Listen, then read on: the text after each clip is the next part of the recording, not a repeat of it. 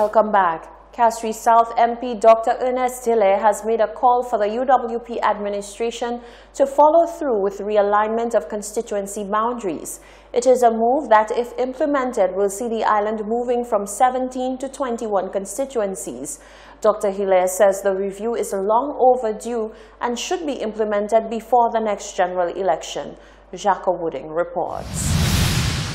Following a 4-hour debate on the draft order of the Constituency Boundaries Review, it was sent to the Governor-General for approval. However, the passage of the bill was not smooth sailing, as all members of the opposition raised points against boundary realignment. Some called for a decrease in the number of constituencies, while others opposed the adjustment of boundaries altogether, including MP Guy Joseph. Joseph challenged the validity of the report, stating that the commissioners did not have the resources needed to adequately undertake this task, and subsequently filed for a restriction to be placed on the Governor-General, which prohibited the approval of the bill. However, given that the High Court dismissed Joseph's restraint on the approval of the report, Dr. Hilaire questions why the MP is still yet to settle the case and to allow the progression of boundary realignment. That case is still in the courts. I think even before that, there was interim action taken by Guy Joseph, claiming that the lawyers for the commission should not have been the lawyers and that they should be changed. That went to court. I think it reached the appeals court, and he lost, which means now the case that he substantively brought forward has to be heard. And I think he was claiming that the commission was biased in its decision-making, whatnot. The point is, he is now in government, and he's been in government for over 3 years. So he has to decide whether or not he wants the case to go ahead. And if he wants the case to go ahead, the case should be going ahead. If he no longer believes that the case should go ahead, he should withdraw the case so the boundaries can now be settled and we can move into an election knowing exactly how many constituencies we will have. Dr. Hilaire says time is running out as the 2021 elections draw nearer, and in order to maintain its accountability, the UWP administration must act sooner rather than later. The point remains, it's been more than 3 years and the case cannot be heard. The time is running out. For you to have proper accountability, you have to inform people way in advance the changes to the constituency boundaries. Joseph has stated that his opposition to the boundary realignment is not dependent on or reflects the views of the UWP as a collective, and regardless of the country's administration at the time, it is a development that he will continue to oppose. For Hot 7 News, I am Jacques Wooding. 3 members of the St. Lucia Labour Party say the state of the nation has awakened a sense of duty in St. Lucians, and the party will vet through the potential candidates to ensure that they have the best party members. One of the hopefuls who has expressed interest in joining the party is controversial media personality Christopher Hunt. The conversation surrounding general elections has heated up once more, with a large contingent of candidates expressing their interest in the St. Lucia Labour Party and running against the current administration. Leader of the opposition, Philip J. Pierre, says the candidates range from all backgrounds, ages, gender, and most importantly, are all well-groomed to take up the mission of representing the people and the party. Young people, people of ability, it just shows that the Labour Party is ready. And so many people are dissatisfied with the government. We have candidates, sometimes we have about 6 candidates vying for 1 seat. It's very exciting. It shows our party is growing and people are excited and people are most of all dissatisfied with what's happening in the country. What about the process? What about the process? We have a process. We have a process, and the process worked in ancillary very well. And we continue to ensure that that process works, and I can assure you, you'll be very excited about the candidates. They are young candidates, they are women, it's a good mixture, you'll be very excited. And are you hoping that the election, the party ready for the election? We are ready, we're very ready. As I said, we have candidates coming out of the woodwork, good candidates, and we hope that when the time comes, the Prime Minister calls the elections. But we are also hoping that the elections are free and fair, because we do not trust the government. So we are monitoring the electoral system very carefully so that the elections can be free and fair. One person of interest many are keeping an eye out for is noteworthy media personality Christopher Hunt. MP for Castries South, Dr. Ernest Hilaire, says The dynamics of the St. Lucia Labour Party makes accommodations for persons with vibrant personalities like Hunt. We have a candidate selection process which has been carefully designed to ensure that we maintain the social democratic nature of our party. Our party is a very open party, and anyone who is interested and is a member can vie to be a candidate, and we have a very clearly defined procedure that we follow. We encourage persons who are interested to go on the ground to show their ability to mobilize, to connect, because these are fundamental for us in the Labour Party. Your ability to relate to people, to connect to people, and to be able to mobilize people. So we're very excited by what we're seeing. I mean, the numbers are really becoming, quite fascinating. People who want to run for the Labour Party, and it shows that people are concerned about the state of the country and wanting to put up their hand and say, look, I'm prepared to do something about it. So Christopher Hunt is out in the ring. What do you make of that? Well, I mean, we know Christopher. He comes out of a political family. He is a political activist, and certainly he brings a new dimension to the Labour Party.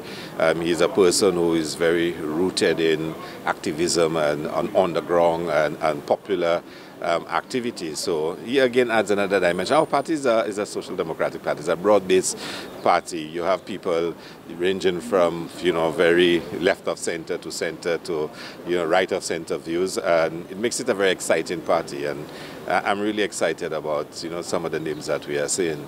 Meanwhile, MP for Labrie, Alva Baptiste, was very brief with his response to Christopher Hunt's political ambitions. Well, it's a very interesting time for the Labour Party, and I think what is happening in the country is like a trumpet call to like-minded men and women to gather about the leader of the St. Lucia Labour Party to create that new period in our political history. So it's just indicative of the fact that a lot of people are interested in assisting the Labour Party in getting back to office to return normalcy to this country. Hunt is known for his protest of the controversial Desert Star Holdings Limited DSH project in Vieux Fort, valued at US $2.6 billion, and also protesting the proposed dolphin park in Pigeon Island. Reporting for Hot 7 News, I am Solange Alfred. Amidst ongoing support and cooperation from the government and people of Taiwan to sustain growth within the agriculture sector, Agriculture Minister Ezekiel Joseph says the lead exporter needs to take the business of exporting St. Lucian bananas seriously. According to him, efforts by his ministry to improve market share internationally for bananas and further expand the subsector must be met with intent and vigor on the part of the management of Winfresh. As Minister Joseph explains, the matter really does come down to farmers reaping the financial benefits of actions initiated under the new agricultural policy, which incidentally addresses the substantial deficiencies in agricultural trade, investments, and international product placements. He says a recent review of Winfresh's records of export to the UK market is not reflective of banana production on the ground, and so agriculture officials remain disappointed that their efforts to increase export to the UK market continue to be stifled. The time, he insists, has come to address this serious bottleneck. We have a challenge. The challenge is that the market under the leadership of Winfresh is not giving the type of support that we believe they can give. And as a government, we have met with Winfresh, the Prime Minister, along with the leadership of the Ministry of Agriculture, met with the leadership of Winfresh, and the Prime Minister clearly articulated his concerns as a Prime Minister and as the Minister of Finance as to the support that we are getting from Winfresh. So much so, like you know, Mr. Ambassador, we took a team up to England to meet with the stakeholders in England and to speak with them and to decide as to get a first-hand appreciation as to what the challenges are and how we can overcome the challenges. Coming from that meeting, again, we met with Winfresh, and in fact, I guess that I was discussing with PS. We wrote to Winfresh informing them that as a government, and I want to make it clear, as a government, we're not going to sit back and allow them to stifle our efforts as it pertains to exporting bananas to the UK market. In apportioning responsibilities and breaches to this new export agreement, Minister Joseph says all partners need to be held accountable for targets and milestones not being realized. As a ministry, we are taking a lot of licks because we are very complacent. we are very understanding, and yes, we are. But I think the time has come now for us as a ministry and as a government to speak out as to our frustration as it pertains to the support we are getting from Windfresh. And I'm saying Windfresh, the leadership of Windfresh. And I'm going to say today that if the leadership of Windfresh is not in a position to give support to our initiative, to our programs, and in that case, the banana industry, they have to step out and allow persons who have the willpower, who have the energy to give that support. Because we cannot, on no occasion, we cannot continue to rely on you and Mario and your technical team to get the resources from the government and people of Taiwan, and we are not seeing the benefit as far as our farmers out there. The strategic approach taken by the Agriculture Ministry to expand its markets and banana production is seen as a model which can be replicated in other Windward Island states successfully. This fact, Minister Joseph says, should serve as testimony to banana stakeholders that the ministry's efforts to improve the quality and availability of our bananas is well placed. What we are doing in St. Lucia is being recognized by the other OECS countries, in fact by the other Windward Island countries. And I can say here openly and can be on the record that the Minister of St. Vincent, the Minister of Agriculture of St. Vincent called me, and he was mandated by his banana farmers to speak to me as minister and to speak to us in St. Lucia, to give them the support in St. Vincent for them to now get back on the international market. And I've been saying so to Windfresh that if they cannot, at this point in time, right, accommodate St. Lucia, when St. Vincent and Dominica get back into production, what's going to happen? So I want to make it clear that the time has come for us to seriously review what's happening at Windfresh and what, of course, are the problems.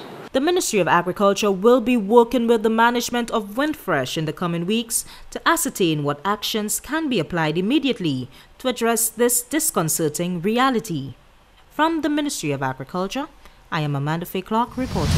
Youth workers recently got the opportunity to have a tete-a-tete with the permanent secretary in their ministry.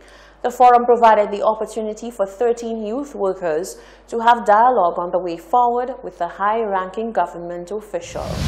As the Ministry of Youth Development and Sports lays the groundwork to expand its youth programming, a meeting of the island's youth workers was convened on Thursday to introduce them to the new acting permanent secretary, Mr. Benson Emile, and to apprise him of their ongoing activities and conditions of work. I was very excited, in my discourse with the youth workers. I think this program is an excellent one. When we start thinking to plan and strategize for our young people, we need as much as possible to get the sense or the feedback, of young people as well.